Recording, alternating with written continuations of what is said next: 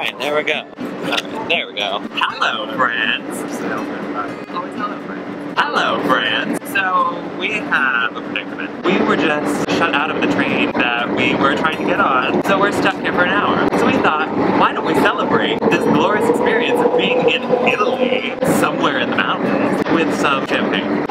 We discovered that this would be the perfect way to celebrate, but we don't have any glasses. So why not film a little crafting with cocktails, making some fancy glasses out of water bottles. Crafting with cocktails.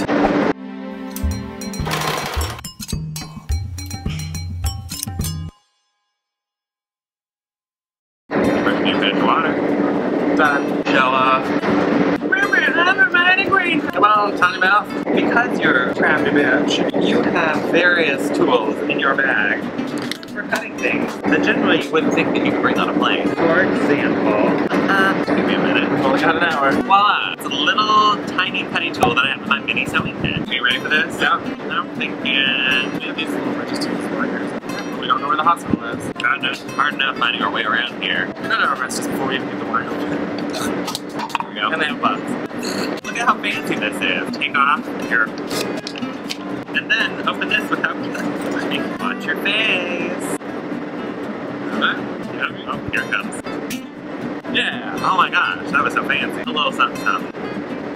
So cheers. Like, since we have this glorious opportunity, why don't we talk a little bit about Italy? What's been your favorite place so far? Milan. What part of Milan was your favorite? All of it. People spoke English. That was a welcome treat. What's yours? Torre del Lago. Because it was so bewildering and we were exhausted. We didn't know where the hell we were or where we were going. We couldn't really talk to the person that was driving us. We eventually were just at a gay bar and there was a drag queen directing traffic on stilts. On stilts. And they sat on a car and then drove away. And then we saw them later hanging out of someone's sunroof. An adventure.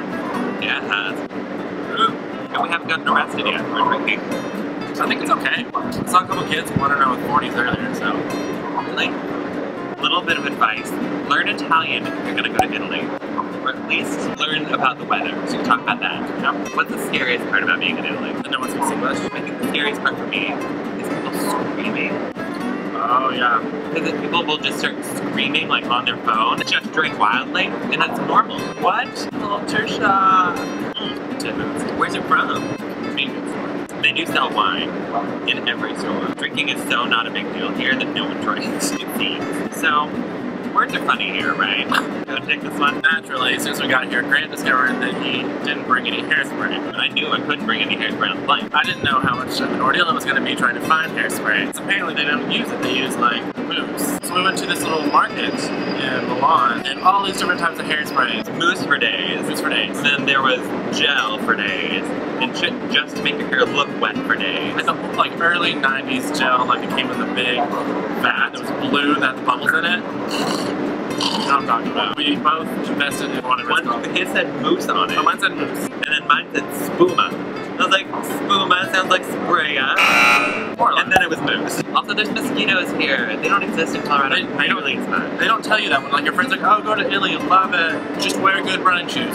Fuck your shoes. Bring some like bug spray. Bug spray. Where are we now? I don't even know. Is that our train? No, on the other way. This is how we get their train.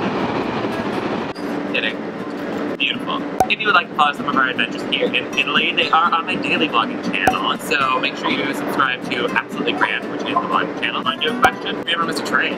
Oh, have you ever missed an important train before? And how did you keep yourself occupied while waiting on the next one? In 10 minutes. Cheers to that. Crafting with cocktails. Or something. Come out. Deuces. This is La Spezia, and this is all of our luggage. Check you out, girl. I will cut you